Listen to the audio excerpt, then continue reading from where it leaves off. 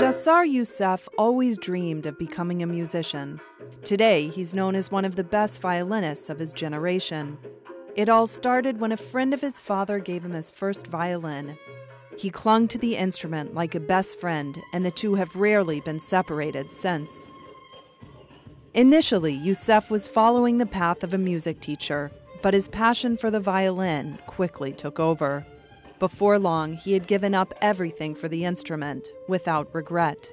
His career as a young virtuoso has been full of meaningful encounters.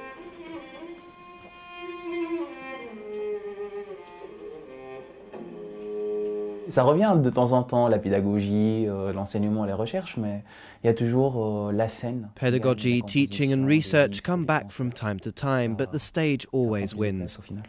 Je me rends compte que composition and concerts always end up taking over. Artistique, mais beaucoup. My life is full thanks to artistic encounters of many different kinds. I had the opportunity of working with wonderful artists who have made many things and have a lot of experience. People like Youssou N'Dour in Senegal, or Sheikha Ramiti in Algeria, or Didier Lockwood in France, or the opera singer Barbara Hendricks. And the list goes on with the friends and musicians with whom I recorded my album, SIRA.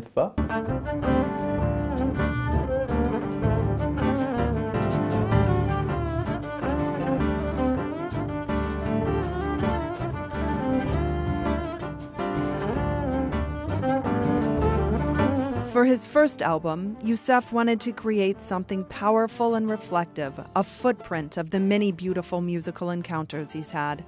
In the album, he ingeniously leads listeners on a languorous path through Arab, African, jazz, and Baroque influences. As the name suggests, SIRA is close to an autobiography. SIRA means biography, but in dialect it can also be translated as history. I also discovered that in the Bambara language it is often the name given to the first daughter of a family. It can also mean road, which lends itself really well to my album. I am glad the name is symbolic. It works well in Arabic and also in some African languages. It is a crossroad between Arabic music and African music, jazz and old European music. It's a mixture of all these styles, and I worked for a long time to produce something with depth. I invite you to discover it.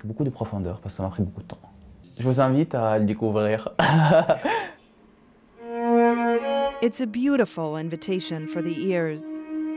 Listen, and let yourself be lulled by the exquisite notes of this wondrous stringed instrument.